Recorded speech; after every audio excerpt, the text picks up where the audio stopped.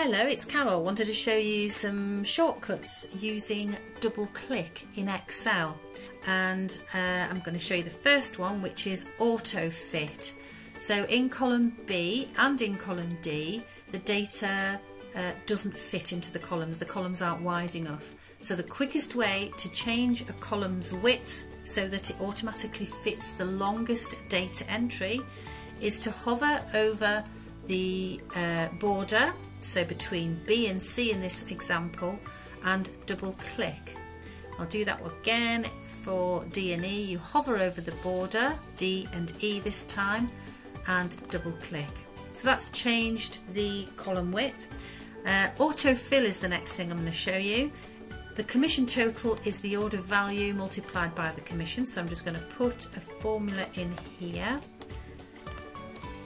And if I want to copy the formula down to the other rows, the quickest way is to hover over the autofill button, and when your pointer changes to a plus, double click, and that will copy the formula down relative to the columns and rows. What I would then do is you get the autofill options button, because you can't see it, but it's changed the formatting on that column. I didn't want to change that, so I'm going to click onto the autofill options button and choose fill without formatting, so it's just filled the formula down. That's perfect. The next thing I'm going to show you is to quickly rename a sheet tab. Instead of right clicking over the sheet tab, you can just double click onto the sheet tab and change it to whatever name you want and press enter. If you want to hide the ribbon, this is the ribbon here, with all your functions and features, you can hide the ribbon by choosing any of the tabs from the menu and double clicking. Double click hides, and if you double click again, it shows the ribbon. Another double click feature I'm going to show you is Format Painter.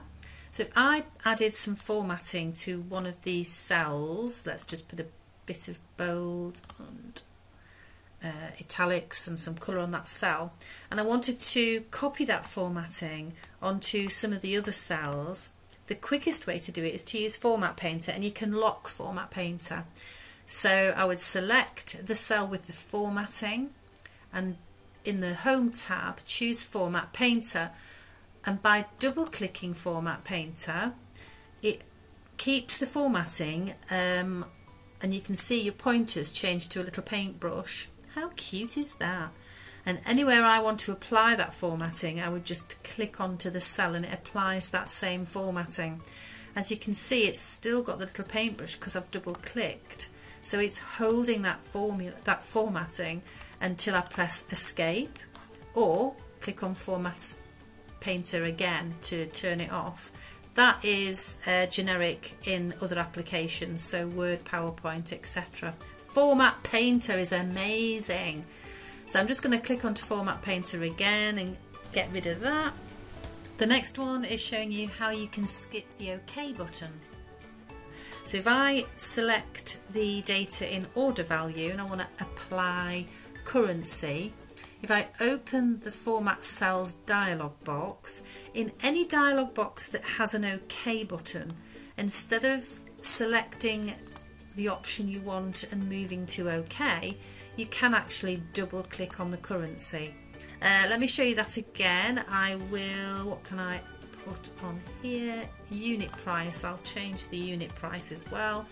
So select the data, open the dialog box. I want to use currency, so I just double click onto it. It's just a little bit quicker, that's all. We like a bit of speed.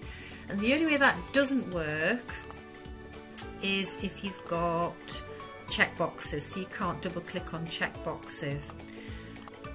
Another one is if you want to edit a cell, so you can see under fruit I've misspelt grapes. You can just double click the cell and that puts the insertion point inside that cell, so you can just make the change and press enter.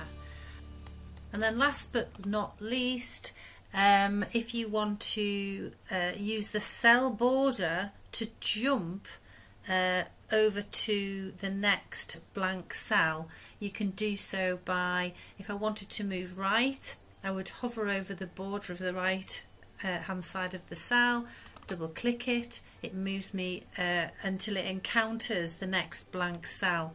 I could do that again and move left, so double click.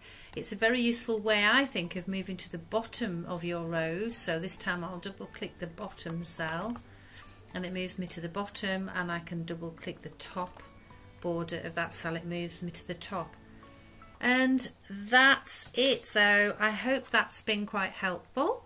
Thank you so much for watching.